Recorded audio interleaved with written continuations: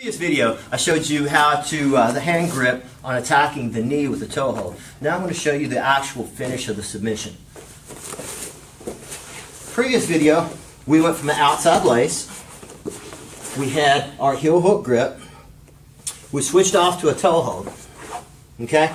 Now you'll notice if I stay with my same positioning on my legs and I try to finish the toe hold here, even though the setup on the leg is identical to what it would be with a heel hook, replacing this top hand here, replacing my body with the top of my hand, bam, here, okay, identical setup.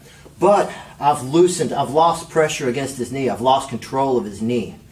And what's going to happen is if I try to finish here, he's going to roll on me, he's going to roll out of this, and it's very unpredictable. Sometimes you can roll him into a finish on that, and sometimes you can't. It's a matter of luck, and we don't want to be lucky, we want to be skillful.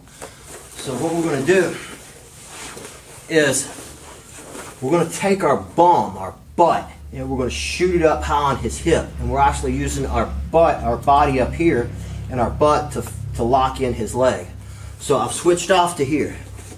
This will help you finishing off all kinds of other toe holds. Now before I try to finish this any whatsoever at all, I'm going to move myself down. Now I'm pinching leg curling, and here's your finish. Okay? Slide down, and once you get this grip with this toe hold, if you do it properly, remember I'm pushing the top of his foot. I'm not twisting. So the push motion on the top of this foot actually helps you slide down. So I'm here, I push, and then I turn.